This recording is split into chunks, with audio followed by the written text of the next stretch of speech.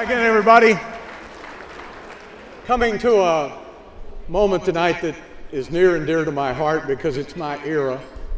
And I know for a lot of you folks in the room, the Love You Blue Oilers were very special. And I want to introduce a lady that's near and dear to my heart, very close to, the wife of legendary coach Bum Phillips, Debbie Phillips.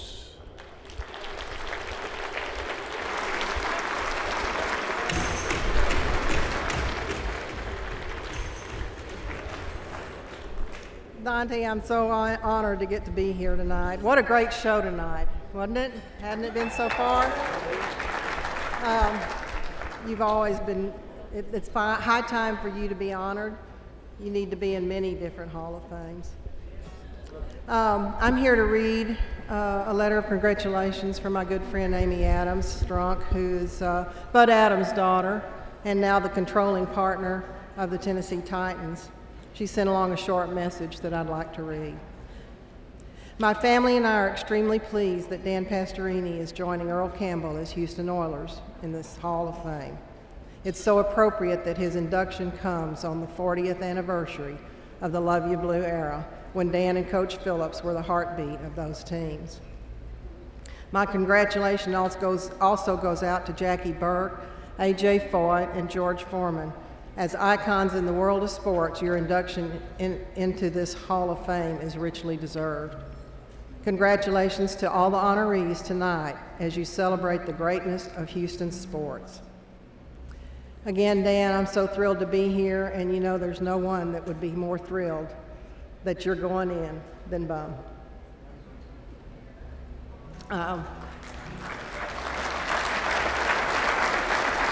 He's smiling down on all of you tonight. And here we go. 1 year ago, we knocked on the door. This year, we beat on the door. You know that we do, we'll always be true, 'cause we love you blue. Next year, we're gonna kick the son of in. Love you blue. You know that we do. We'll always be true, 'cause we love you blue. The city was dynamic. Everybody I thought had an oil well in their backyard, and the economy was awesome. Oil, real estate was booming, and obviously the sports teams were pretty good too. Certainly the Oilers were.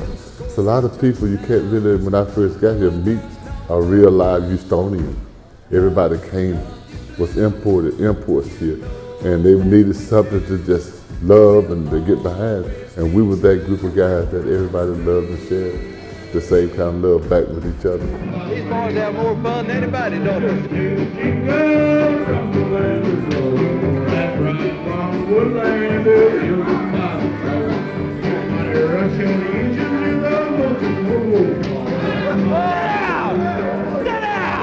Dan was the big brother to all of us. If Houston gave Dan one cowboy hat, they had to give out another 54 hats for every Houston Oiler.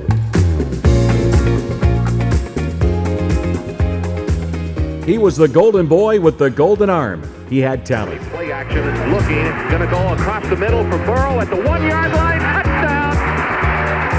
Oilers lead it, 29-24. He had looks, and he had charisma. But the characteristics that made Dante Pastorini the ultimate teammate to those Love You Blue Oilers were passion, toughness, and leadership. Straight pro set. Pastorini back to throw, looking far side of the field. Has Woods out there at the 30. Now breaks it out. 35-40 at the 50. He may go. He led by example.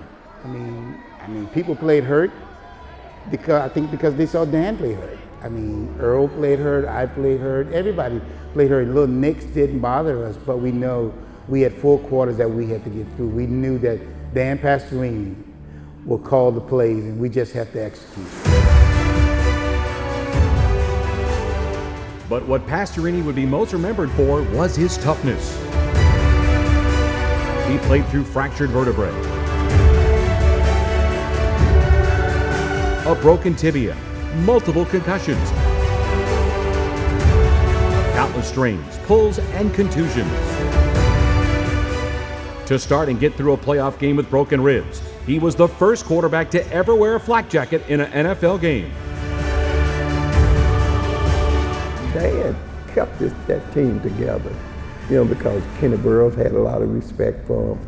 Robert Brazil had respect for him, and me coming in as a rookie, and I saw how they embraced this guy. I was like, man, I got to love him. Against some of the teams, he took some beatings, and boy, he just hung in there. In today's football, they don't make guys do that, and I'm not sure a lot of quarterbacks today could have went through what Dan went through, because he just hung in there and made plays. God would follow Dan anywhere. He was that type of person. Just committed. If he is in a position to lead, he's going to lead. He wants to win. And with people like that, you're going to give it your all. He gave it all. Dan left everything on the field. We did not go to the locker room saying, if I coulda, woulda, shoulda. We left everything in the Astrodome. Hold up! I got one thing I want to say now. Everybody in this room deserves a game ball, but don't believe anybody deserves one more than number 7.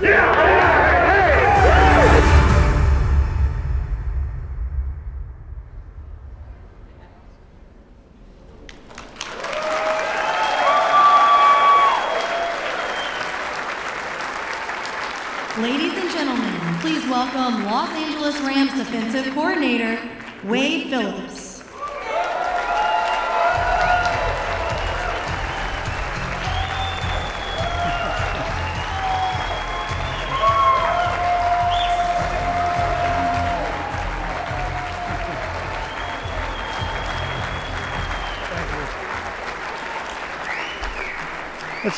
It's a real good time to adjust your underwear. We've been here a long time, so I appreciate all of you getting up.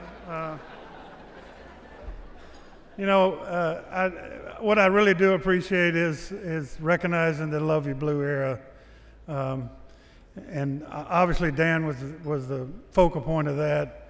But that era, well, let me tell you one thing about that era and about the Houston fans. Okay, I'm with the Rams. We won the NFC this year, and we had 15,000 people at the send-off for us. We had 15,000. The New England Patriots won the AFC, and they had 35,000 people out there for a winner. When we came back from Pittsburgh after getting beat in the Astrodome, there were over 50,000 Houston people on a team that did not win. That's what kind of fans we have here. And that's what I think lifted up Houston as the Love You Blue era carried on to the great, great fans, and we appreciate that.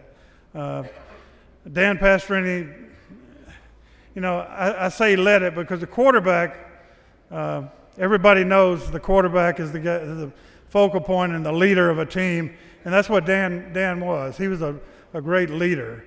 And that's what it takes to have that kind of football team. And besides that, he's a tough guy. Now, he had flak jackets when nobody else had them, and the reason he had them because he had broken ribs, and he played with it. So he was a tough guy on the team, but also a great leader. I'm so proud of him. He's like a brother to me. An older brother? No. A younger brother, but Houston's home for me, obviously. But Dan's from California, and he came to Houston, and even at the end of his career, he was in California, but he chose to be back in Houston because he loved Houston. He loved the city of Houston. He loved the people of Houston, and obviously he's done great things throughout with his charities and so forth. With Be an Angel charity and giving back to the community, and that's why he's such a caring person, that he's not only a great football player, but he's a great person, and that's what I appreciate about him the most. I'm honored to be here to have Dan come into this Hall of Fame, because he's the epitome of what a Hall of Fame guy should be. And I'm proud to present Dan Pastorini as a Hall of Famer. Thank you.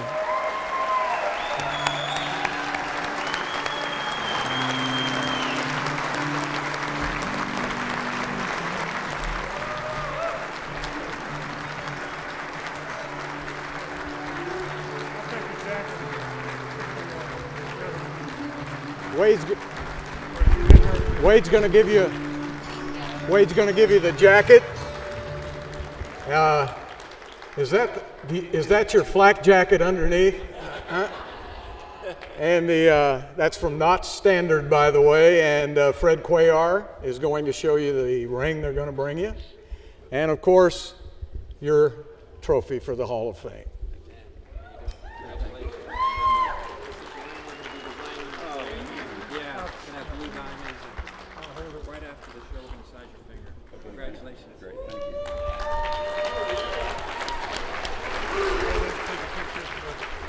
Yeah, take a picture. All right. Okay, Dan. Take it, baby. Thank you.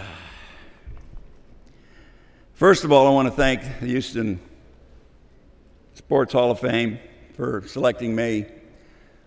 But I'm going to accept this award not for me, but for the Love You Blue players that are here in force tonight, the Love You Blue fans,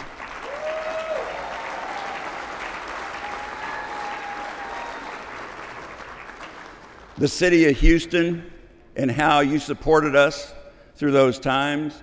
I came here in 1971. We went 4-9-1, 1-13, and 1-13. I was kind of questioning my career choice. And we were in the toughest division. The AFC Central was the toughest division with Pittsburgh, Cincinnati, us, and Cleveland. And those were 4 really tough teams, especially from the mid-70s on. The Steelers were always the team to beat. And in 1979, when we lost to them up there, that was a heartbreaker. You know, we thought we kind of got a bad call. Everybody saw the touchdown and everything else. Now, I don't know if we'd have won, but we'd have tied the score late in the third quarter, and I liked our chances because we had one hell of a defense. We had a defense that could match the Pittsburgh Steelers. As long as we didn't give them bad field position, we could take advantage and take our shots and possibly win that game. But when you had to play catch-up against the Pittsburgh Steelers steel curtain, forget it. The odds are against you. And I'll tell you, we saw that film there, and walking off the field, you saw me and Joe Green. And Joe Green's, I love you like a brother. You're a warrior. We had great games against you. And your team, we brought out the best of each other. I remember one year we played, and the next day there were 23 guys on the injured list. Bradshaw went out, Hanratty went out, Tony Dungy played quarterback. Tony Dungy actually intercepted a pass for a touchdown and threw a touchdown pass. John Hale and I got hurt. Guido Merkins was playing quarterback. And I think we lost the game 17-14 or something like that. But the next day there were 23 guys that were injured.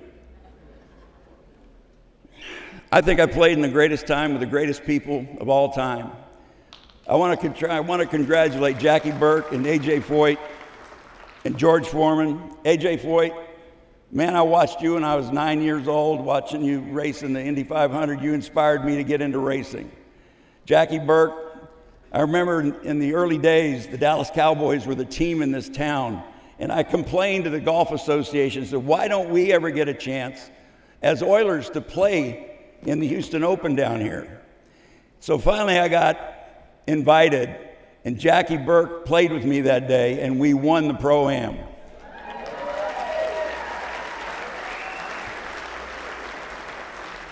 George Foreman, you're the exact reason I never tried to climb into a ring.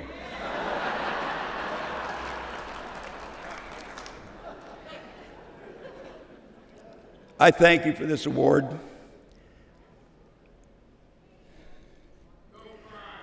We had a good coach. We had a good coach that brought this city together and brought a team together that's like family.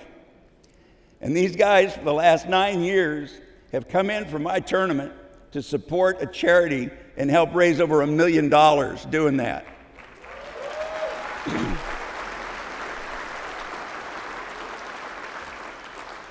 I'm blessed to have them as friends. This award is us. It's not me, it's us. And I want to thank the Insperity people who have supported my charities for years, who I work with on a regular basis. They've sponsored this deal. They're the first people to step up and help. And I want to thank Jay and Paul and Steve and everybody.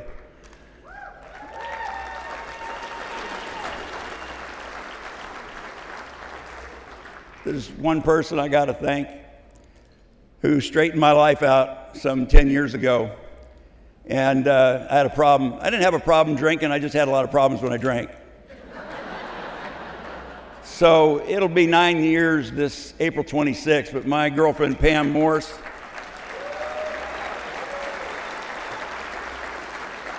gave me an ultimatum, but the biggest thing she did and helped me do was to get back and reunited with my daughter, Bronna Marie. So,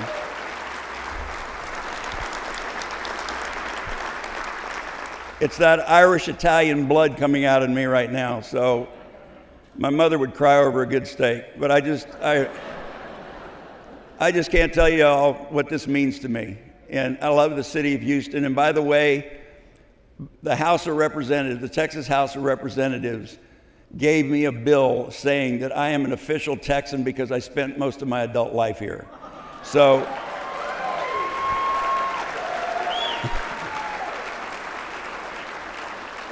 I only go back to California to visit. So anyway, thank you all. God bless you all. Congratulations to my fellow recipients. I'm honored to be amongst you. Love you, Blue. I love you guys. You know that. God bless you all. Tell them to stand up. Yes. Can I have the Love You Blue guys stand up? And Joe, you're a Love You Blue guy too. You can stand up. Hey, come on up. All you guys come up here. Come on. I'm the last one. Come on.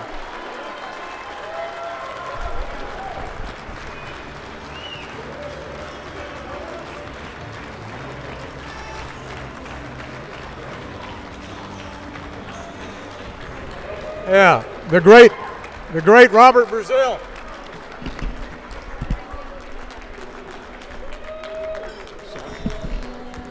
You know, I lost it.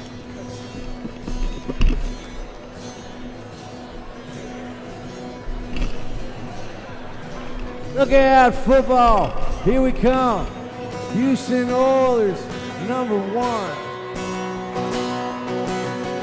Houston has the Oilers, the greatest football team.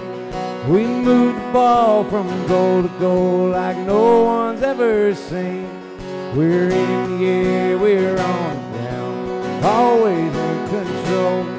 And when you're talking Oilers, you're talking Super Bowl, 'cause we're the Houston Oilers, Houston Oilers, Houston Oilers #1.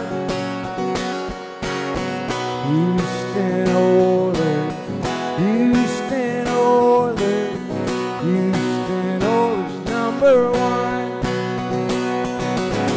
We got the offense, we've got the defense, we give the other team no hope.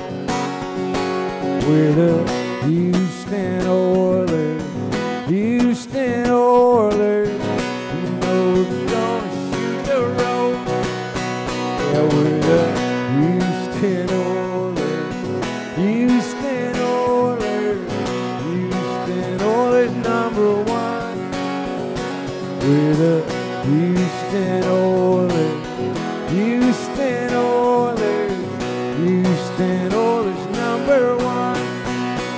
Yeah, we're the Houston Oilers, Houston Oilers, Houston Oilers #1, 5, 7, 8. We're the best in the Lone Star State. Houston Oilers, Houston Oilers, Houston Oilers #1 forever and ever.